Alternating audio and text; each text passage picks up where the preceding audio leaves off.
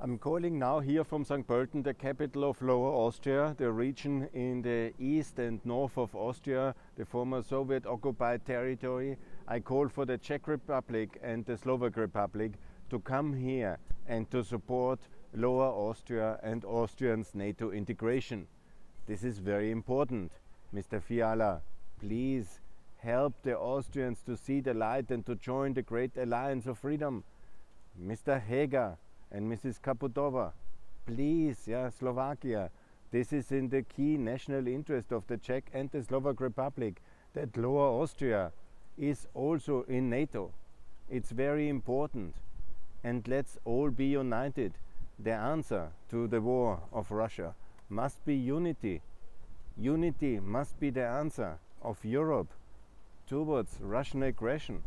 If the Austrians stay in the immorality of neutrality, in the anti-solidarity of neutrality, in the irresponsibility of neutrality, this is very wrong.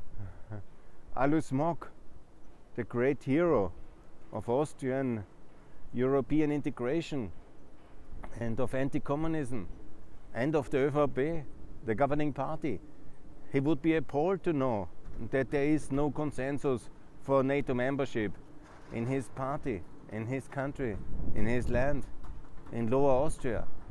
And so it's very important that we unite our forces, the Czechs, the Slovaks, the Austrians, in NATO with our American allies, and we show solidarity to Ukraine.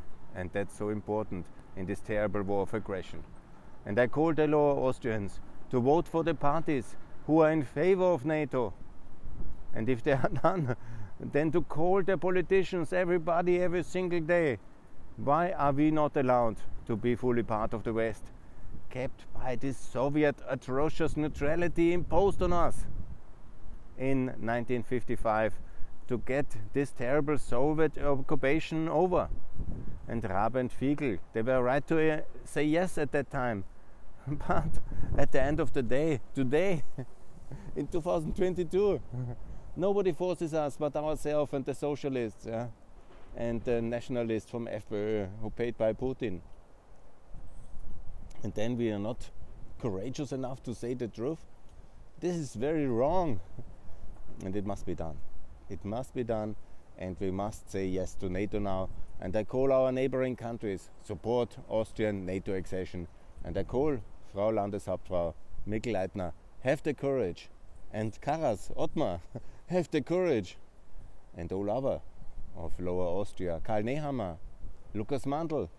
And what is the name of the Minister of Interior who is ready to sacrifice a Schengen enlargement just to get some voters in some kind of popular xenophobic frenzy?